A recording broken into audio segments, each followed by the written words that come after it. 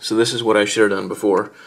I just measured everything, mapped it out, and here are the important dimensions that I'm going to worry about for the next cut. So I've removed all this material and measured every dimension on the piece and figured out how much I can cut in and what thicknesses will remain.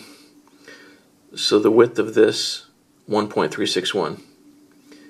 If I leave a 1/16 on each side, that's 1.361 plus 125. That's this dimension here. So I'm going to turn this down,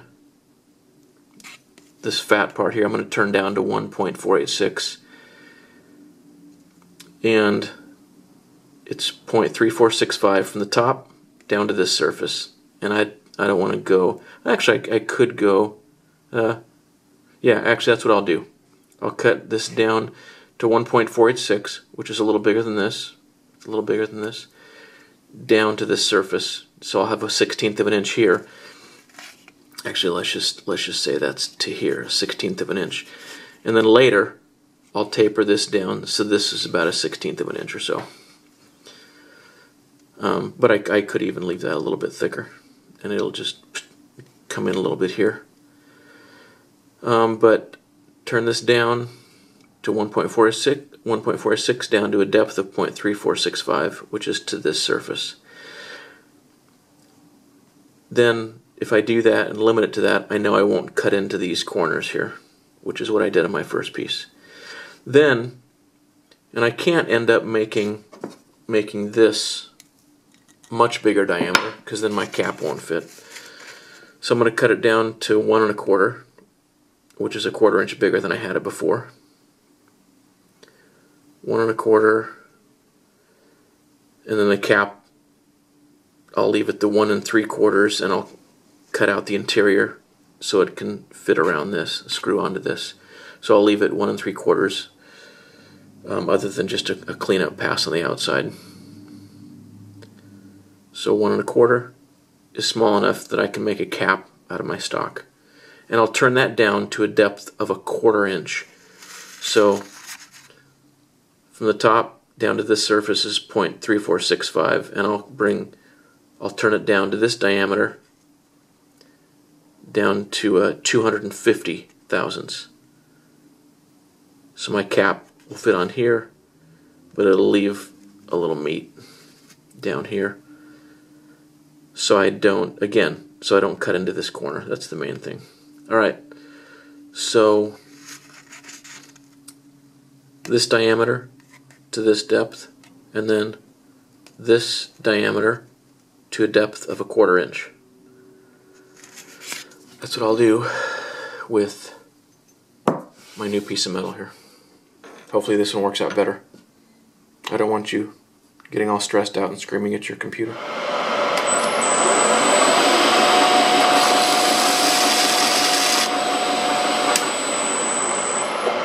Alright, so now I've got a line to 3465. And I'll also use the dial on my carriage feed dial. So I've got the line plus the carriage feed dial to both verify that I go to the right spot here. And I want to cut it to a diameter of 1.361 plus 1/8 of an inch, 1.486. So I'm going to readjust this, 1.486. So there's 1.486, and let's see here. Yeah, so that's about a 1/4 inch off of each side. Or no, about 1/8 of an inch off of each side.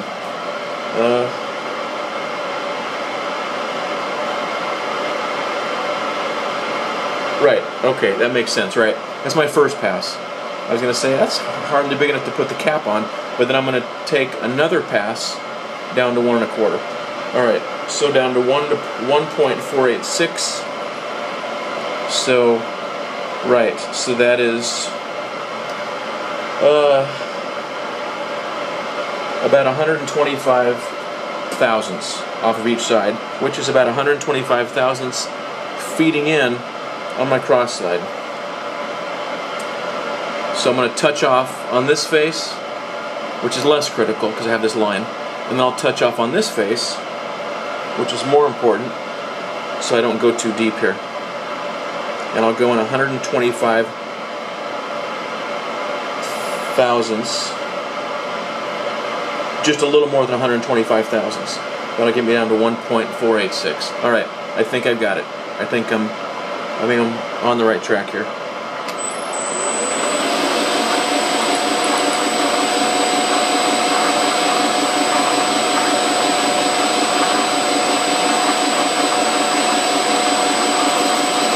All right, now I'll set the carriage dial to 0. There's 0. And let's come out. Come in here. And I'll go in and touch off here and 0 out the cross slide dial.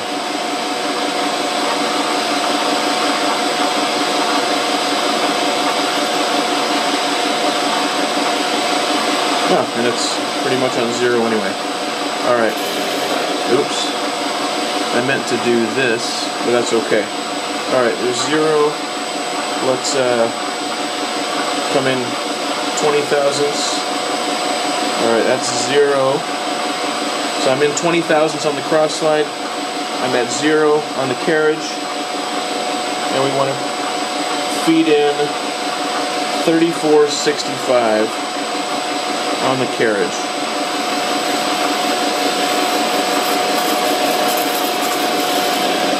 Okay, that should be 100. 200. The numbers are actually pretty coarse on the carriage. 300. And then I can only estimate. Let's see. 310, 20, 30, 40. Alright, good. So I'm looking at the line and the carriage.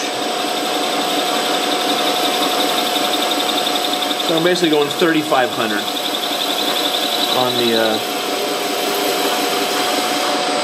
I'm basically going 3,500 instead of 3,465.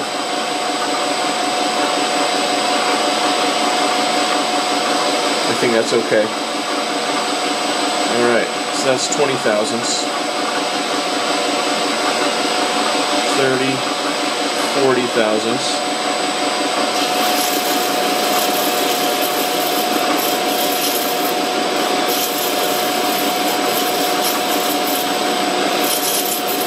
It's coming into 35 or 350 on the dial.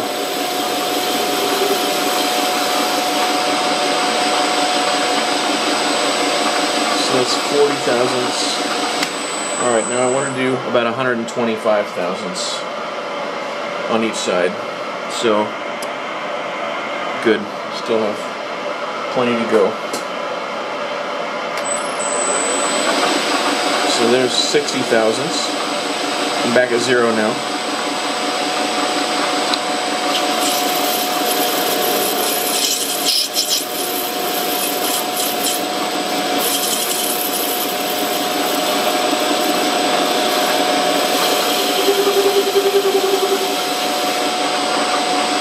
It seems like it cuts quite a lot off when I'm backing up the carriage.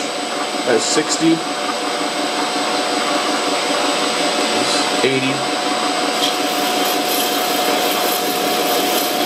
I'm sure I could take much bigger cuts here, but I'm a little timid now. Be a little more careful.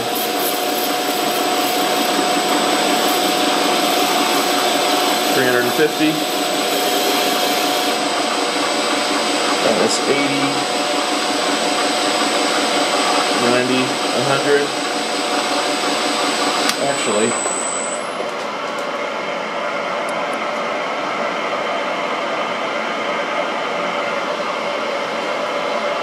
so I'm just going to do 40 thousandths this time. So that's 120 thousandths. And I want to go a little more than 125, so this should be fine. This is a 40 thousandths cut, twice as big as the last ones.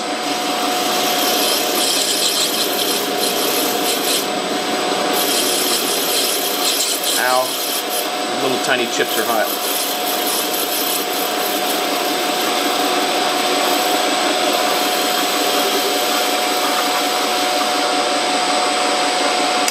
Alright, now I'm going to do more than just hold this up here. I'm actually going to measure. So I want 1.486.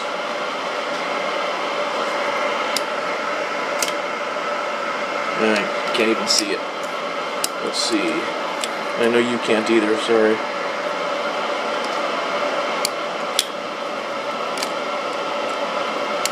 $1.523.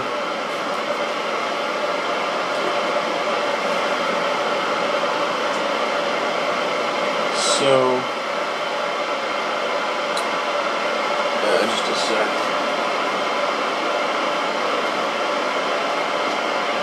Okay, I've got my calculator, so I'm at. So I want it. So I've done 120, and I want it. Let's see. 1.75 minus 1.486. So I want to do 264 diameter. Let's divide that by 2. So I want to do 132 thousandths cut. I've done 120. So I need to do 12 thousandths more. So I need to turn the dial on the cross slide another 12 thousandths. Let's go 10. And then I'm going to measure again. There's 10 thousandths.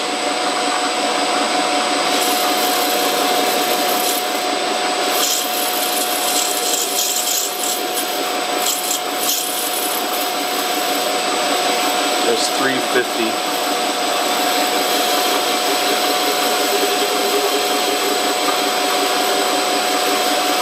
Just bringing it back slow to take off whatever it wants to take off on that kind of a spring pass.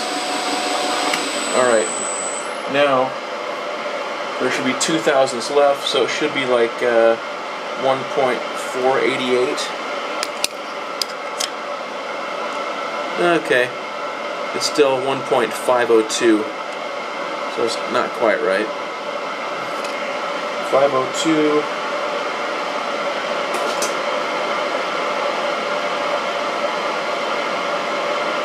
Minus 486. So 16 thousandths diameter, so another 8 thousandths cut. I'm going to come in 5 thousandths.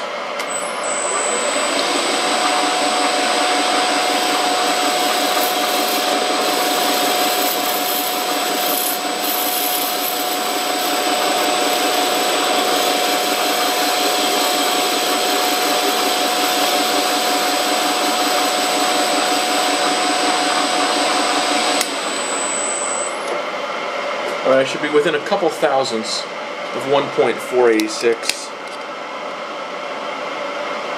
I'm 1.493. So that's 7 thousandths. Or 1.492.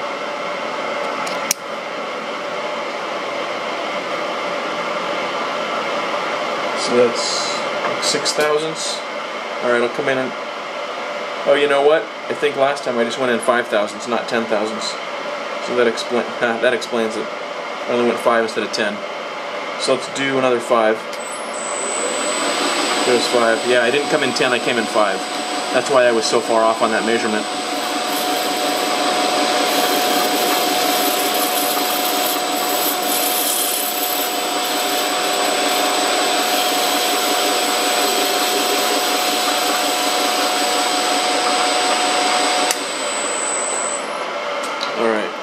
Now it should be within a couple thousandths, I think, within 2 thousandths. I want 1.486.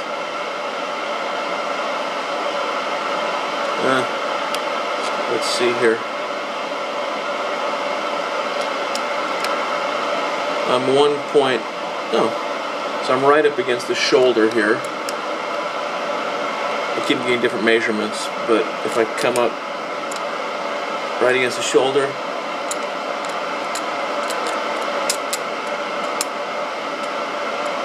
.488 or so. So that's perfect. That's exactly what I thought. Let me double check. 1.488. I want 486, which is exactly what I thought. So I'm 2 thousandths shy. So what's happening is what I expected based on how I'm turning these dials here. So I'll do 2 more thousandths. That should be my final cut here.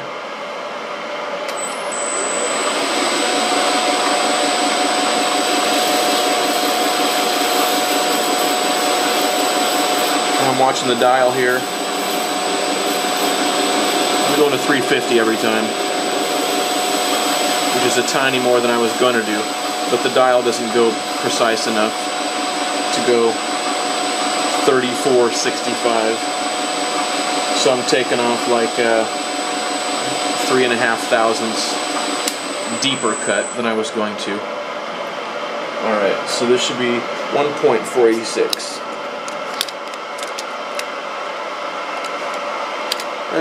It's not precise. Huh.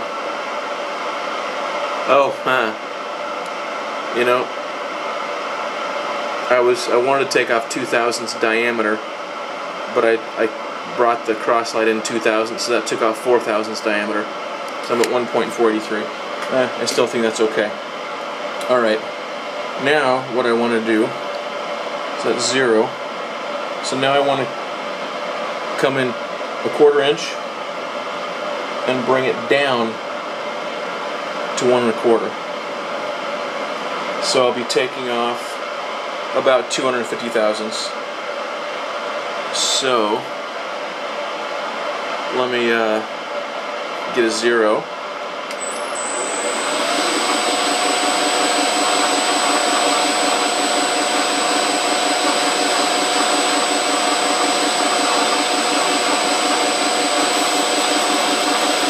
Alright, zero this thing out. So I need to reduce diameter by 1/4 inch. So I need to come in 125 thousandths, and I'm still at 0 right there on the face. And that needs to go in 1/4 inch.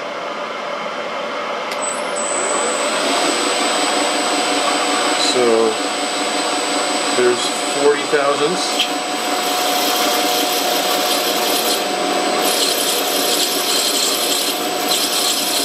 $250, and I'm just looking at the dial. 60. So it's 60 thousandths total. There's 60 thousandths on the cross slide, so it's 120 thousandths reduction in diameter.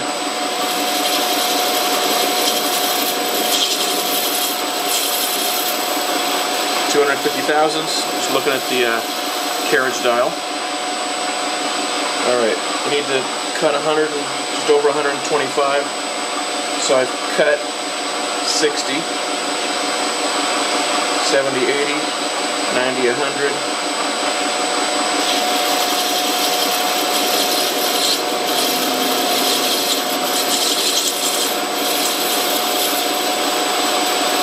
$250 on the dial.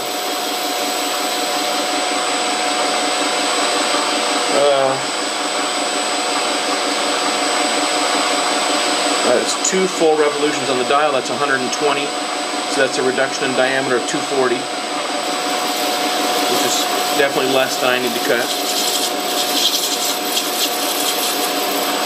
250 on the dial, bring it back, now I'm going to take a measurement. Alright, so 2 full turns, it's 60 thousandths per turn, 2 full turns on the cross slide, that's 120 thousandths. So 240 reduction in diameter. It needs to be slightly more than that. But my goal for the diameter is 1 1/4 inches. So let's see what I'm down to. Ha! Alright. Well, it's a good thing I stopped. But everything's okay. 1 and, well, let me lock this thing.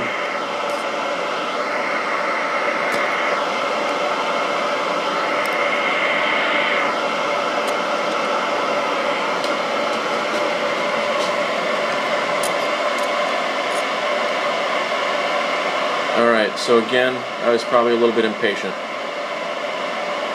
Alright, that's okay. Alright, so now I'm going to stop.